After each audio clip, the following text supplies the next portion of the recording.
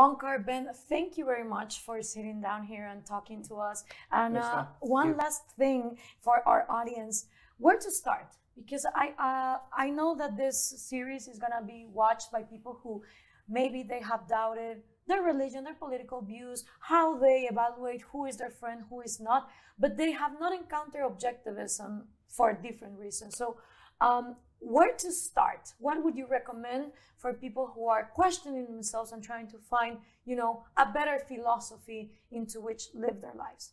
I mean, one of the things I always recommend is the novels of Ayn Rand, and either The Fountainhead or Atlas. And I think they appeal to different people, particularly as like this is the first book you're going to read.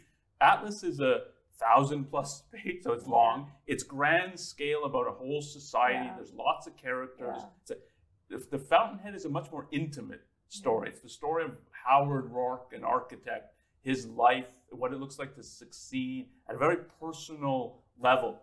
And you have, if that is like, that resonates much more with me, take The Fountainhead. And if this kind of grand scale portrait of a whole society and the interactions of that and force, then read Atlas.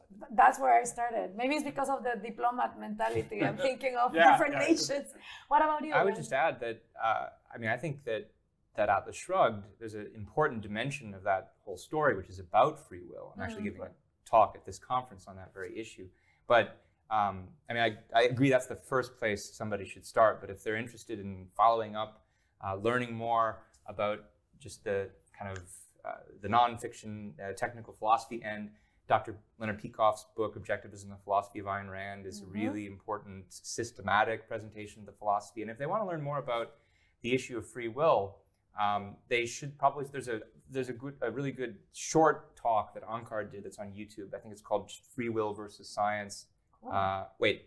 That's Dave Rubin, I think. Well, there's a Dave Rubin one, and then there's one, Seizing the Reins of Your Mind. And that probably gives references to a number of other sources on the issue of free will. Well, thank you very much for sitting down here and talking to us. I hope that with this, more people that are looking for answers can find them here. Thank you, Ben. Thank you, Onkar.